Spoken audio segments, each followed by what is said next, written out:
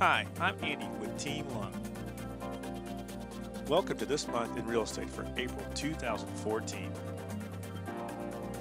Here are just a few of the national real estate numbers we're tracking for you right now. According to the National Association of Realtors, the number of projected home sales held steady at 4.6 million. The national median home price for existing homes rose by 0.6% compared to last month and is up more than 9% for the same month last year.